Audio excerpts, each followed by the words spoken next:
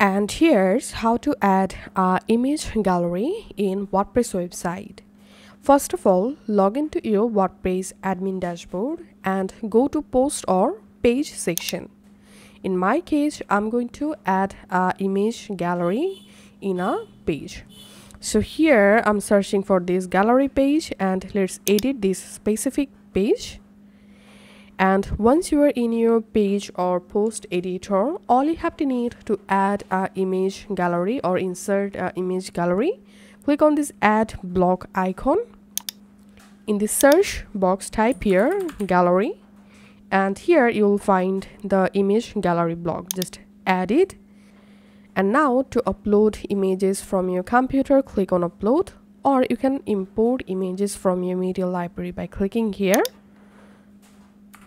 So I'm going to selecting images from my media library just like so.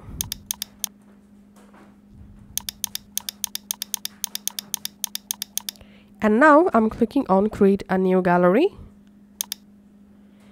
And here, if you want to add captions for each image, you can add caption using this caption box. Now click on insert gallery. Also, you can rearrange your images for your gallery just like so. And click on insert gallery. And here you can see a very basic gallery inserted. Now, if you want to change your gallery image size, you can change it from here just like so.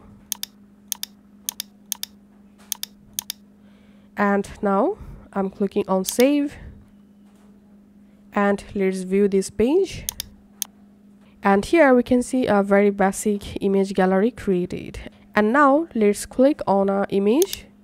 Here we can see the image is not opening. Now I'll show you how to open images in Lightbox. To do that, we have to install a plugin. So go back to your WordPress admin dashboard and then go to add new plugin page.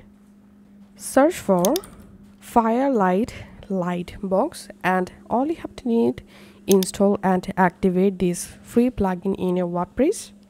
Once the plugin successfully activated, now go back to your gallery page and reload your page. And now you can easily open any photo. You can open next image by clicking on this arrow.